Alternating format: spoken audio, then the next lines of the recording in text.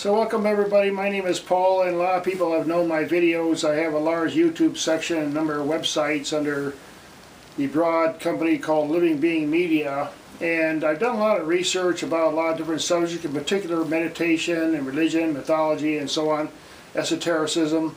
But I've also had a lot of fascination with electronics and the sciences and so on.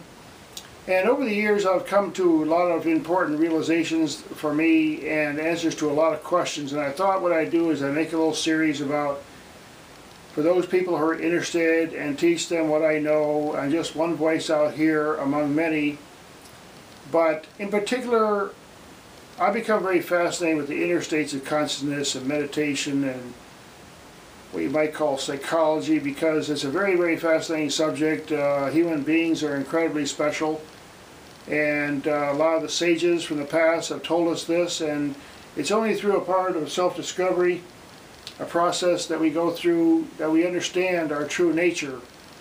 And I was given this story many years ago that was told to me, and it is actually from my teacher, whose name is Prem Rawat. I practiced the techniques that he has shown me over the years for over 35 years. And he said that, supposing you're at a party and let's say you're in a dream and you're at a party and you don't know who the people are, and you don't know who you are, and you don't know why the party's going on. But then, let's say for example, if you are at a party and you do know what the party's about, and you do know who you are, and you do know who the guests are, you're going to really have an incredible time at that party. And all of us were born, we just get this life, and next thing you know, you're a little baby or something, and I have some granddaughters, many people do, and you watch them grow up and you see, wow, they just came into this world, and poof, all this thing's happening, and there's no rewind button, and there's no fast forward button, and you got to figure it out somehow. And all the sages say, well, the human life is the crown of creation. It's the most incredible thing you can have. If you don't feel wealthy, just go look in the mirror and realize that you have the kind of birth that angels and celestial beings yearn for, according to many sages in India and Tibet.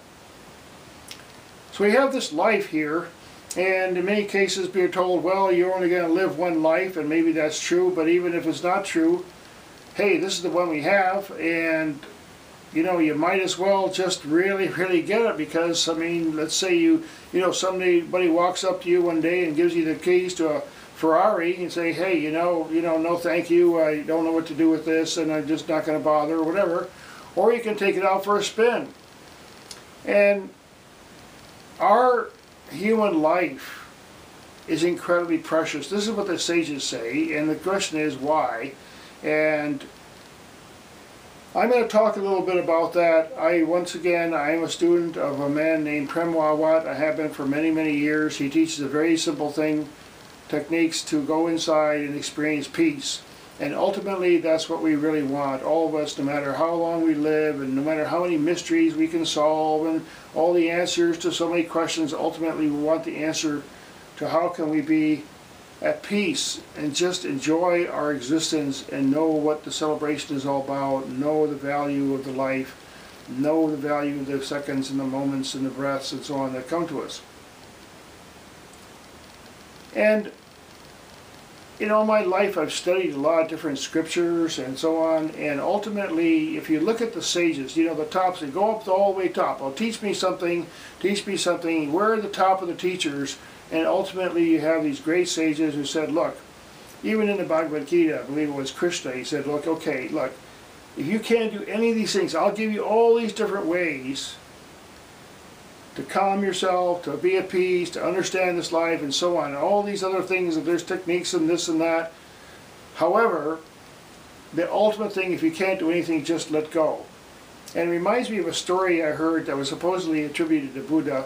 It may not be, but the quote was, he was asked, well, how long will it take, and what do I need to do to achieve this peace, this enlightenment, this answer, this solution to the human life? And he said, well, just do absolutely nothing for 15 seconds. And so an answer like that comes, okay, well, forget that, he's crazy or whatever. But It's not a question of doing something, and it's not a question of time. It's a question of not doing something, and it's not a question of time, it's a question of understanding. And that reminds me of a situation where I was recently in Thailand, and we go up and down the river on these boats, across the river for ferry and so on, and they're really crowded, and people are making their way on and off these boats. And some of them, the smaller ones, only stop for a few seconds at their stop, and you just got to make a decision. I'm going to get on that, or you're going to get off it, or whatever. And here in our life, you know, we're told, okay, this is a very, very important life, and all these things are really important, and you better get it. And it's not really a matter of the time. It's a matter of understanding, I am going to get on that boat, or in the case maybe get off the boat. But to make that transition, it's a matter of understanding and a decision. So that, let's say for example, to cross over into a different understanding of this life is a matter of decision, and it comes, you know, people have gone through their whole life and they just don't get it. They don't understand, and so part of what I'm trying to do is be one voice out there, many, many people. Look, if you want answers to questions, there are answers. But you have to be a student. You have to be looking. You have to try to understand, to stand under, to be receptive. And there's a great, great thing, a great symbol that's used in so many countries in India. It's like this. You just do this. There's something in our understanding. Well, I want to know something very sincerely. It's not a question of I'm demanding, I need to know something for my important safety, my day, I need to know something. And by having this attitude in one's life, that the great sages say do this, the great sages say this. You might think, oh, the masters, oh, they know this and they know that, and they're going to tell you, I'll do this and do this and this, and like, do this. Understand something, so that sometimes when you come across in your life, first of all, if you have this attitude in life where you're open and trying to understand in a deep sense, wherever you look, it's going to be incredible. Everywhere you see, you're going to be beauty. You will enjoy all the joys of other human beings. When you see other people having joy, you will experience joy. That attitude of gratitude to understand this life. This is what the great sages say. Now start with this, and a lot of answers start happening. Because if we want to understand something that's infinite, it's really quite simple. It's a process. Trying to understand the ocean. Well, first you go in, you touch the ocean. You feel it. Maybe you taste it. There's something that you can take in from the cosmos on a moment-to-moment basis that is understanding and joy in living life force. But the first step is to go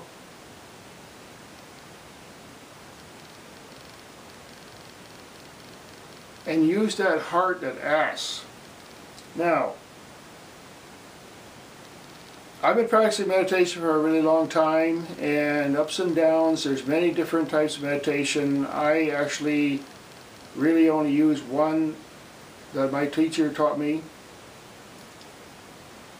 But I'm trying to explain that, look, if you listen to the sages, a teacher might come, you might hear an opportunity. For example, I was able to hear my teacher many years ago, and I said, I made that decision. I'm going to listen.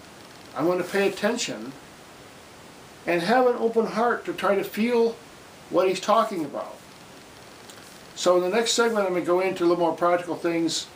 There's a lot of things that I've come to understand, and I thought I'd share with people.